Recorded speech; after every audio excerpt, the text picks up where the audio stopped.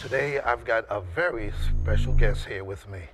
I've got a young lady here by the name of Rochelle Tiger Lady Renee. Incidentally, if the name sounds familiar, well, it should. She happens to be my niece.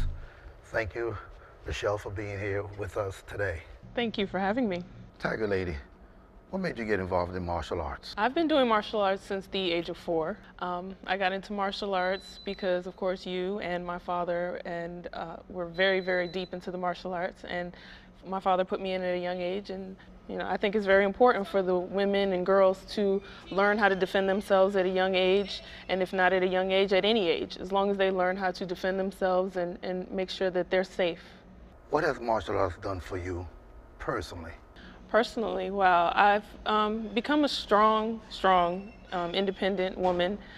Being in the martial arts, when I was younger, I was the only girl in my class, so it forced me to be a little tougher, having to spar with the boys and having to compete with the boys. And I think that's a good way to bring up the girls nowadays, especially seeing that times are a lot tougher. There's more violence, there's more negative influence with drugs and alcohol and things like that. You want to keep the girls on a positive path. So I try and teach my girls that, you've got to be tough, you got to be strong, stand up for yourself, don't let anyone take advantage of you, don't let anyone push upon you negative influences. Always stay positive and keep a good mindset. Great. If I was to ask you, what would be your key point or key issue of the whole martial arts that you felt that's more significant than anything else in martial arts, what would it be to you? Self-development, self-confidence, those types of things. Just being able to develop you as a person in a positive manner. Because martial arts not only is just kicking and punching, it's mental development, as well as physical development. It's emotional and spiritual development. And those things are very important. It's not just about kicking and punching. And you won't see, most students won't go out and start a fight. Our students are more reserved. They sit back, they watch, and they avoid conflict because that's the better route to take. And that's what we teach them. Mm-hmm. I heard that you were pretty good with the swords and nunchucks and scythes and weapons and katas. I know you do much more than just karate. Care to share some of that with us?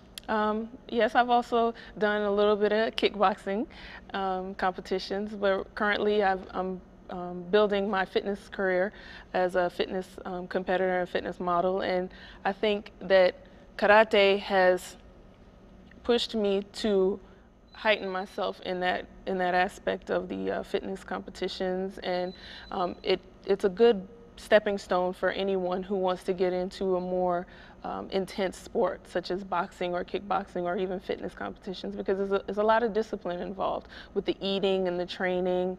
You have to eat strictly every day. You have to train intensely every day, and it's very important. And I think the karate has helped me immensely to stay on the right track and keep discipline. Tiger Lady, I'm anxious to see this. Care to share some of these techniques with us? I would love to. And the viewers? Let me go ahead and take you down to the mat, and I'll show you a few techniques. By all means, ladies first. Thank you. Us! Konkaku! Us!